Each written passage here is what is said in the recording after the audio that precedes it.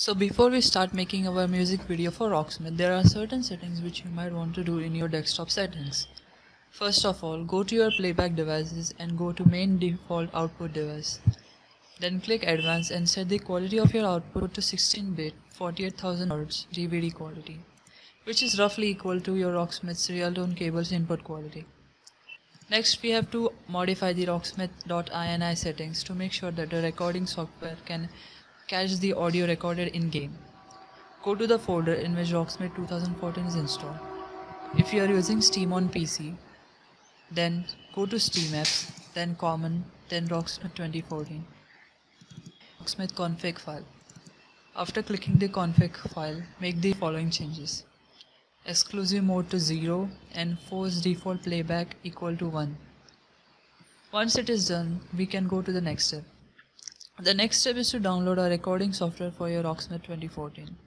Most of the people would use Bandicam, but the problem with Bandicam is that it's really a PC intensive software and has that annoying watermark, and it is not free to begin with. So I would recommend you to download Place.tv. It is a free, easy to use compact and has a feature to disable its watermark as well. So to download it, go to Place.tv, then click the download tab to download the latest Place.tv client. Once the installation is finished, start the Place.tv client. Before we start our game, we can optimize our video recording by going to settings and going to video. Here resolution, the bitrate and the quality of your video to your liking. And also there is an option to disable Place.tv watermark to begin with. Also allow the program to record as soon as the game starts, so you can have uninterrupted video recording throughout your gameplay. And for the video editing software, you can use any software of your liking.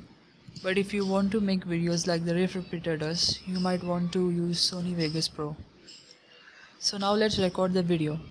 First of all, keeping the Place TV on, start your Rocksmith 2014. As soon as the Rocksmith starts, the Place.tv will start recording. Record your desired song and quit Rocksmith. As soon as you are on the desktop, Place.tv will pop up and show you your recorded session. Click the session and then right click the video inside it. And click show in folder, which will then guide you to your raw recorded video. Now you can use this video in your desired editing software to make your video. Now, we will record ourselves playing the guitar. Take your preferred camcorder, DSLR or your smartphone and start recording. Once the recording is finished, transfer the video to your PC and then to your video editing software. Now let's start editing our video. We are going to use Sony Vegas Pro to make it an identical video like the Riff Repeater. Do the following settings to your video properties. Deinterlace method to interpolate fields.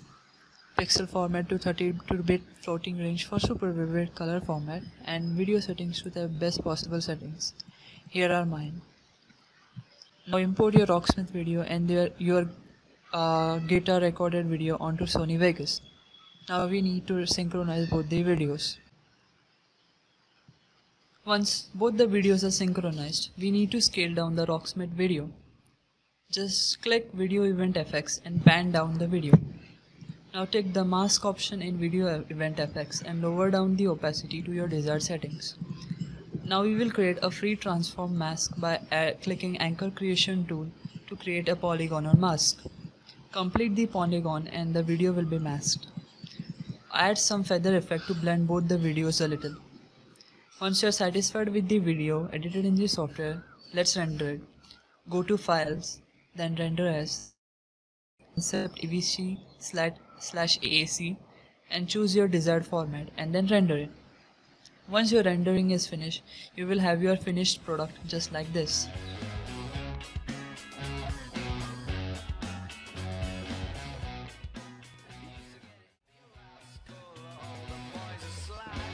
I hope you liked the video. If you liked the video, press the like button down below and I will see you guys in the next video. Thank you.